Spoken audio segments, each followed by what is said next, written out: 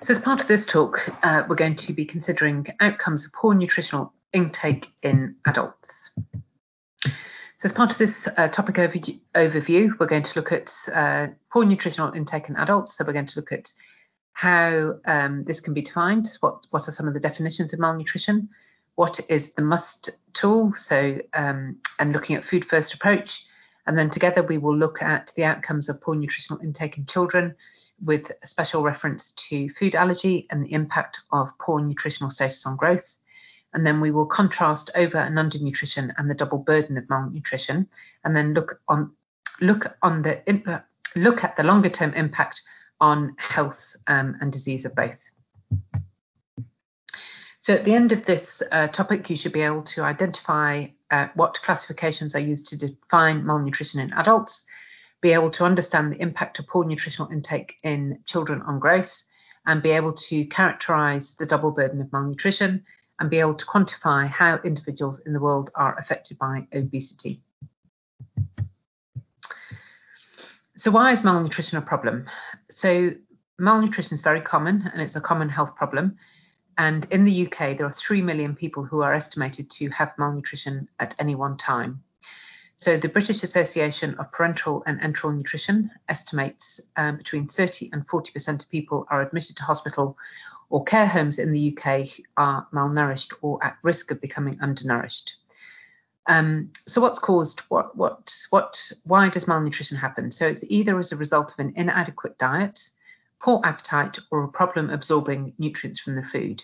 So maybe people don't feel well enough to eat, or they're dysphoric, they don't have enough, they lack capacity to be able to eat. Maybe they have dementia and they've forgotten that they've eaten, or maybe they have intestinal failure, so it causes a problem with absorbing.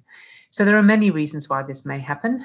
Individuals, adults who've had a recent stay in hospital, if they've been really unwell, it may take them some time to rehabilitate, and that becomes exacerbated because maybe they have a poor appetite.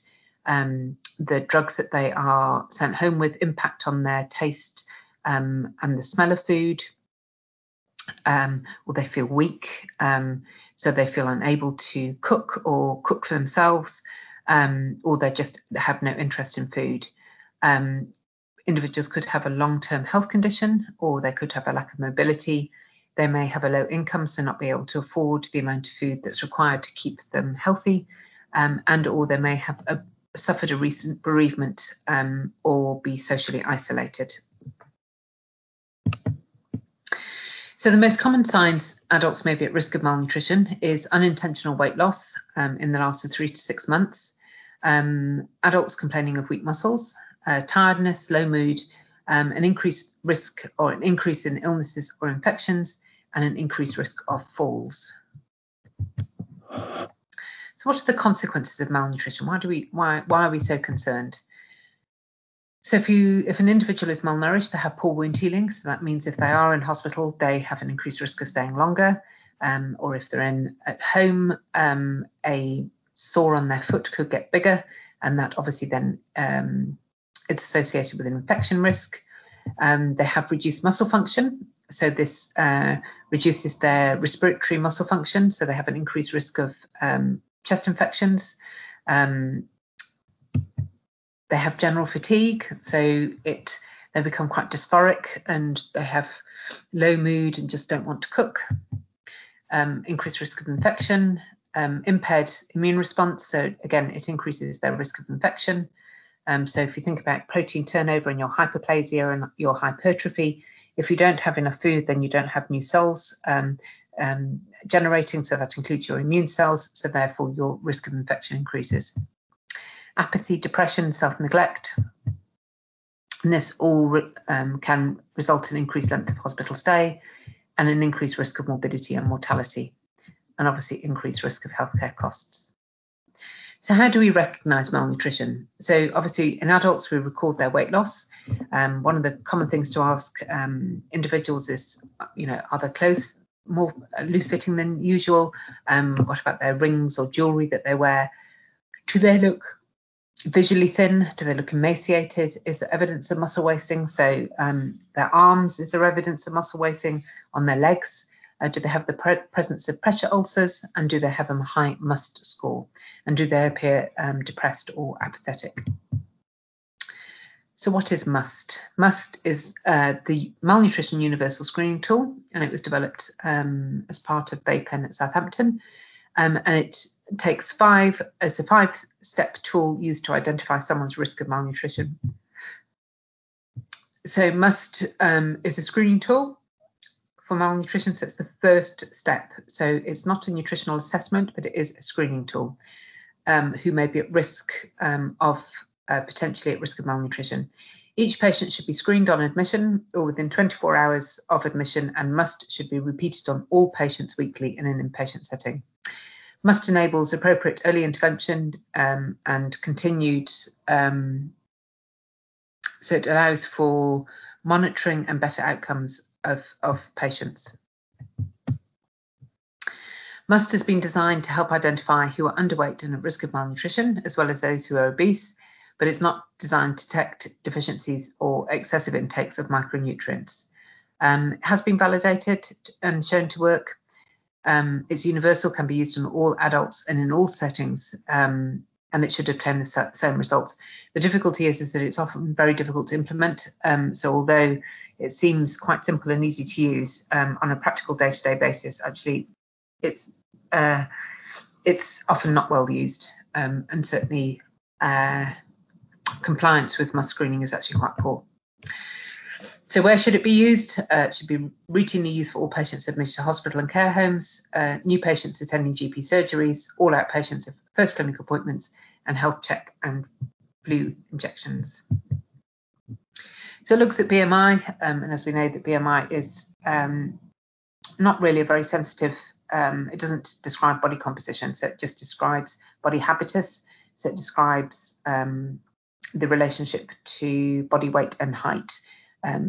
So if you have a very muscular person who's, for example, a bodybuilder, they may have a very high BMI, but they're not obese.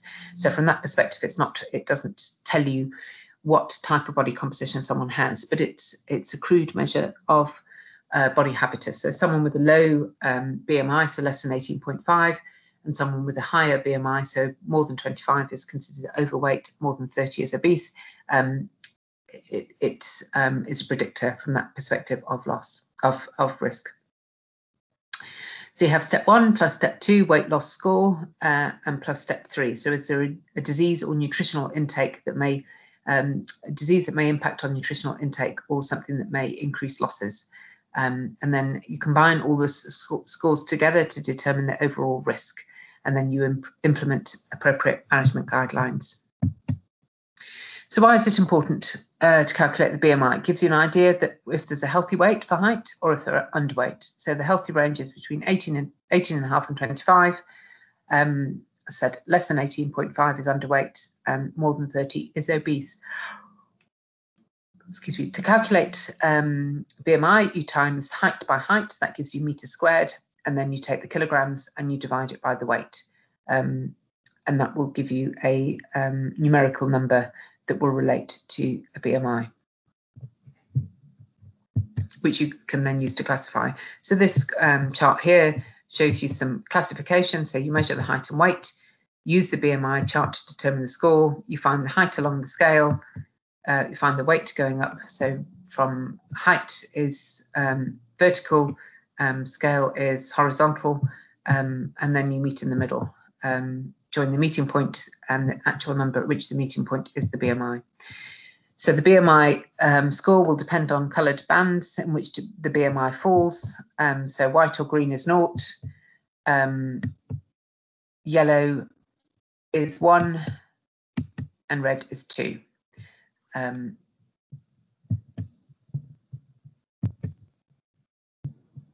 So obviously, therefore, there is a difference. So this person on the left-hand side probably has a normal BMI, whereas the person on the right-hand side is thin and probably has a low BMI. So it's really important to determine an accurate weight, and it sounds really simple to do, but lots of mistakes are made all the time. So you need to first make sure that the patient is sat or stood on the scales correctly, so they haven't got one foot on the floor or they are mid-center. Be aware of extra fluid being carried around, so are they carrying a bag of water or some ascites? Check the scales are on naught and calibrated. Ensure similar clothing is worn on each weighing. So you might want to say, have a standard operating procedure where patients or individuals only stand in the lightest of clothing. So ensure that the patient isn't leaning on anything and set similar times each day to be weighed, because obviously it varies.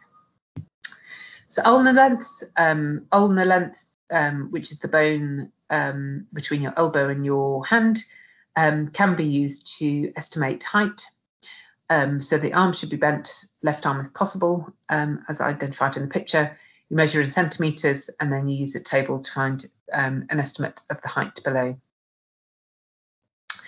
And that's if you're not able, so for example, if patients are bedbound and they can't stand up, this is quite useful. Mid-upper arm circumference is another useful measure of to quantify risk. It is not sensitive in identifying body composition because it doesn't discriminate between fat and muscle, but it will tell you how thin or overweight someone is, or normal weight. So if you're very thin, your mid-upper arm muscle circumference will be low. So for example, current weight and then the weight 3 to 6 months ago. So you can look at the weight loss score. So if they've lost weight, this will tell you how much, what is their risk. So is it green, amber or red? An acute disease effect score. If the patient is acutely ill and there is likely to be no nutritional intake for more than 5 days, then they get a score of 2. And then add the scores all up. So add from step 1, 2, and 3, and this gives you an overall risk of malnutrition. So the lowest possible score is 0, the highest possible score is 6. So 0 is a low risk of malnutrition. Score 1 is a medium risk of malnutrition, and 2 or more is a high risk of malnutrition.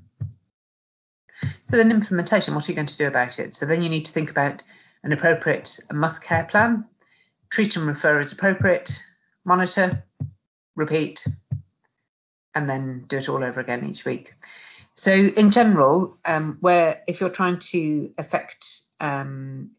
provide nutrition support, a food first approach is really important. So we try not to just go straight for oral nutrition supplements or enteral feeds. We would always try and fortify meals and snacks. Nut butters are really good. So nut butters are a fantastic food matrix. They contain everything. So they've got fat, a little bit of carbohydrate, but they've got protein, micronutrients. So in developing countries, they use ready-to-use therapeutic food, which is a combination of nut butter and some form of additional milk or soya protein and some micronutrients added. And this is a very nutrient-dense form of food, and that can be added to food. So you could add nut butters to porridge, nut butters to main meals, or have it as a stack. Then there's butter, cream, cheese, full fat, milk, mayonnaise, and oil. But often it's really important to bear in mind that if you add things like butter, cream, and cheese, it can delay gastric emptying, so it can make people feel more nauseous if they are already, or feel full for longer. Oral supplements, so SIP supplements, can usually provide around 300 calories. They can be beneficial to many patients with long-term conditions, but they really shouldn't be used as first line. So we should be using them to supplement meals rather than replace meals. So the problem with oral nutrition supplements, or ONS as it's referred to, is that it can often negatively detract from actual meals, which isn't really the point. So the whole variety of different ONS supplements out there, both for in-hospital use and in the community use. So this is a small paper that we looked at variation in nutrition practice amongst community prescribing dietitians, and we found that ONS was routinely prescribed, but actually didn't do anything. So it didn't change, didn't improve their weight over a 12-week period, so was of no benefit. So it's really important, if you are a healthcare professional, thinking about what it is that you're trying to achieve and why you're doing it, because they're expensive to use, and if they have no efficacy, then what is the purpose of them? We need to think about something else. So it may be that nourishing puddings may be better. So it's really important when you're working as a healthcare professional to always think about your clinical practice and reflect on what you do and how you do it, to think about ways of improving, because it constantly evolves. So this is a case study. So Mary is 76 years old. She's got COPD. She's got a height of 155 meters and she weighs 40 kilos. So normally in the morning, Mary has some cornflakes. She has semi-skim milk with a glass of orange juice. Mid-morning, she has a cup of tea. Lunch, ham sandwich using Flora Light. She has an apple. In the afternoon, she has a cup of tea and a digestive biscuit. And the evening meal, she has roast chicken, mashed potatoes, peas and carrots. And before she goes to bed, she also has a cup of tea. So her diet only provides approximately 850 calories and 50 grams of protein. So her requirements are going to be an awful lot higher. So if you think, even though she's an elderly lady, as we discussed earlier on, she probably hasn't got massive physical activity, but she probably still requires around 1,800 calories per day. So what can we do? So we can fortify her diet. So we can advise her to have fortified milk. So we can add some skim milk powder to her milk to make it more nutrient dense. So she could have cornflakes, fortified milk and orange juice. Mid-morning, she could have a cup of tea and a little piece of cake. Lunch, she could have a ham and cheese salad sandwich using butter rather than a light spread, and an apple or a full cream yogurt. Mid-afternoon, she could have a cup of tea and 2 digestive biscuits. And then her dinner of roast chicken, she could have roast chicken, mashed potato with grated cheese, peas and carrots. And then her evening drink could be supplemented with fortified milk Horlicks made with fortified milk. So this then takes her calorie intake up to 1,600 calories and 75 grams of protein. So this is more nutritionally adequate for someone of her age. So it's almost double the energy. So it doesn't take much to tweak it. So malnutrition is really common. You can have a normal BMI but still be malnourished. So you can have a very low lean body mass. So often individuals with cystic fibrosis may have a normal BMI, but they have a deficit of lean body mass. So they just have fat mass. So we should always use a food first approach, and oral nutrition supplementation we would recommend should only be used if fortification fails. And there's some extra reading if you're interested. The NICE Guideline 32, Nutrition Supports in Adults, Oral Nutrition Supplements, Enteral Tube Feeding and Parental Nutrition from 2006. So thank you very much for your attention, and we'll look at children later on in the week.